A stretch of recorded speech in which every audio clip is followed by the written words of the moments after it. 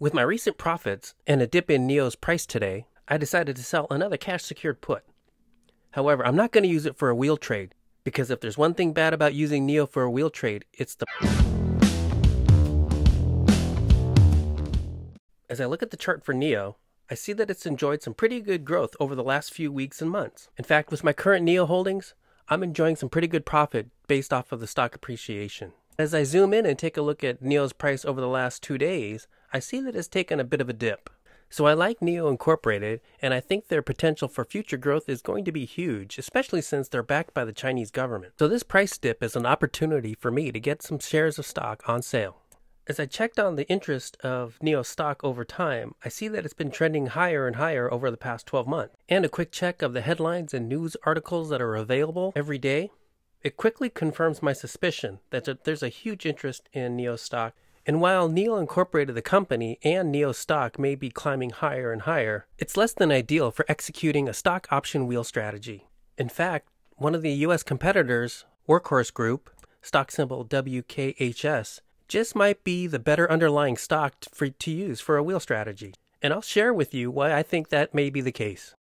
First, let me start with a chart for NIO Incorporated, symbol NIO, and we could see it's got a pretty good growth over the last few weeks and months. In fact, as an investor, this stock is acting exactly how I want if I'm doing a buy and hold. Next, I'm going to look at a chart for Workhorse Group, stock symbol WKHS. And so when I compare this to the chart for NIO, what stands out to me is that Workhorse has been trading relatively flat. Now, I'm not saying it doesn't have its highs and lows, but it seems to be centering around the $22 price range. In fact, I'm going to say that it's definitely trading within a channel. So there's an upper boundary and a lower boundary. Let me show you what I'm talking about. I'm going to draw a couple lines so it's easier for you to visualize exactly what I'm talking about. First, I'm going to put in a lower limit line.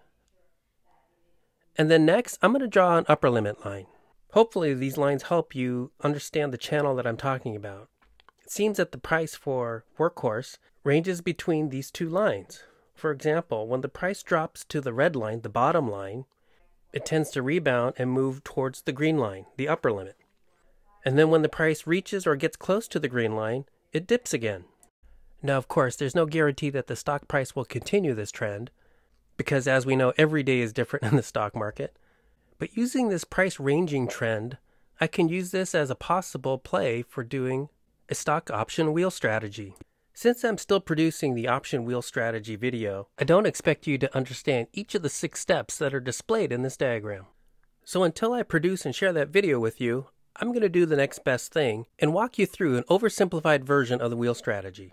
So the first step in a wheel strategy is to pick an underlying stock and then from there, sell a cash secured put. One of the key objectives in this first step is to pick an underlying stock that you want to own, because you want the option contract to be exercised so that you end up owning the shares. After you own the shares, the next step is to turn around and sell them as part of a covered call. And when selling the covered call, be sure that the option contract specifies a strike price that is above the cost basis. When the covered call option contract is exercised, your shares will get assigned and you'll receive a cash payment in return for those shares. At that point, you can use that cash as collateral, which will allow you to sell a brand new cash secured put. And then you can repeat the process, selling another cash secured put, collecting the premium, and then turning around and using the shares that you acquired to sell a covered call and collecting more premium. And don't forget, you also make profit from the stock appreciation by setting the strike price above your cost basis. So that was my 1-minute explanation of an oversimplified option wheel strategy. I believe it provides enough information for you to understand the remainder of this video. Just keep in mind that in the future, I'll be producing a detailed explanation of the option wheel strategy where I explain each of the steps, all of the components and variables that make up the wheel strategy, as well as all of the possible outcomes. Let's first look at doing an option wheel strategy using Workhorse symbol WKHS as the underlying stock. I'm going to add those upper and lower limit lines back in because it'll make it easier to visualize and understand how this stock works better for a wheel strategy. So the first step to an option wheel strategy is to sell a cash secured put. And now by using the lower trend line, we can estimate where we think the price will dip to so that we will be successful in selling our cash secured put, but at the same time maximize the amount of premium we received from selling the option contract. Now in this example, we can see that as time has gone by, the actual price channel or range has narrowed somewhat. So to more accurately represent the trading range, I'm going to redraw the upper and lower limit lines. Now with the new upper and lower limit lines in place, let's go ahead and map out our option wheel strategy. First, I'm going to sell a cash secure put, and I'm going to pick a strike price right around here, which is just slightly above the lower limit line. Since we know the price has been dipping to around that area, we have a good chance of this option contract being exercised and being able to acquire those shares.